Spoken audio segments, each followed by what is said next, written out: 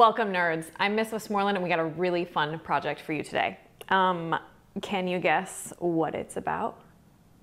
Shoes. Okay, your STEM challenge today is to build a shoe out of newspaper, or I don't get the newspaper, but I do have junk mail.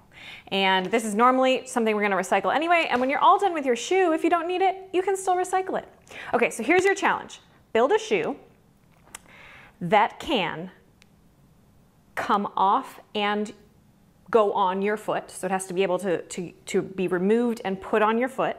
You have to be able, once it's on your foot, you have to be able to walk 10 steps in it without it falling apart. It can be designed however you want, and you can add as much detail and creativity as you can. And in fact, if you don't want to do this project just today, you can do a little bit of it today, improve it tomorrow, and improve it the next day until you finally have a design that you really like. In fact, what engineers do when they're designing a new product is they use what we call the engineering design process. So let's talk about that really quick. So we have ask, imagine, plan, create, improve, share. So the ask part is where you figure out what is the problem and ask all the questions you need to get all the information that you can in order to solve that problem. So here's our problem today is like, can we build a shoe? And then you already know kind of our constraints, what materials we're using. Okay, I said the junk mail. Your other thing that you're gonna need, obviously, tape, all the tape. Use as much tape as you want, you're gonna need it. Okay, so we know our constraints, our materials, junk mail, tape.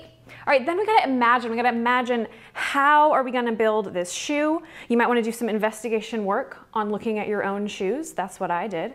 You might wanna look on the internet to see if anyone else has built shoes before. There might be information there. And once you've kind of gotten some ideas going, then you're gonna make a plan. And I suggest you use paper and a pencil and you draw out your shoe before you ever start building. Make your plan. All right, you've planned your shoe. You're gonna start to create your shoe. That just means build your shoe. Your plan might change as you're creating. That happens, and that's okay. So just go back, replan, continue to create. Then once you've built your shoe, test it and improve it. You might figure out, oh, it's really hard to get on and off. I need to change this part. Or you might think, oh, it's flimsy. I don't know if it's gonna stay together. I gotta make an improvement. So improve it. And then once you've got your final design, what's the point of doing anything if you don't share it with the world? So share it with me. It'll be fun. Okay, this is gonna be a fun project. I can't wait to see what you create.